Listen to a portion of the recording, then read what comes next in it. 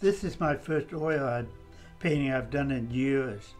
I used to do more in New York City. Right now, it kind of gives me a sad feeling to make a painting like this. Because what do you do with it? I don't have any children to give it to. So when I came back, I didn't do any oil paintings for a long, long time. My brother, he was born healthy. I wasn't. He was better at sports, and so I started doing my art because I was successful at art, and he was jealous. I don't think he could ever accept the fact that I could be successful. My condition, what they call prenatal, see, I have a genetic symptom that changes my physical condition. It's like I wasn't part of the family, you know, I didn't look like anyone else. My face and everything is part of, it's not something I inherit. It's a malfunctioning gene, see?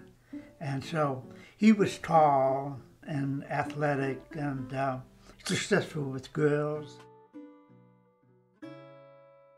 He would have these very attractive girls and I would have trouble. So one day I dated someone who was heavy.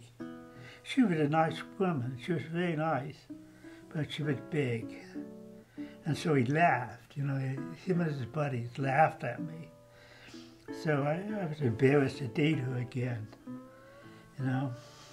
He had no feeling. I wish I had married that big girl.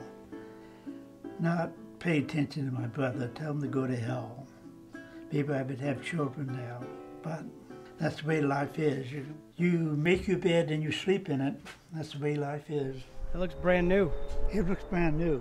He's gonna be upset, but that's so plain looking. We'll play a joke on him. He's so serious.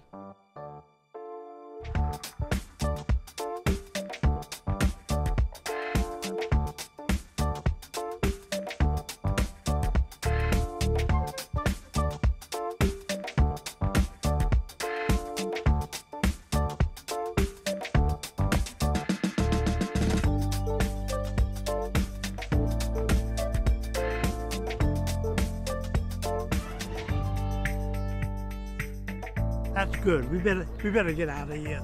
I don't want to catch him. I don't want him to catch us here.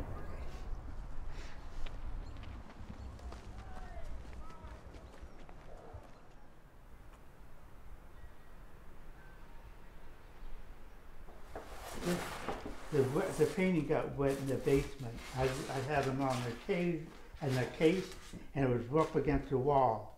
Just to that point. If I had it in any other place, it wouldn't get wet. But they got wet because Who the fuck do you think you are? Yeah. You owe me a fucking mailbox, and you're gonna replace it. You and your fucking artwork. You wanna see some real fucking artwork? There's your fucking artwork.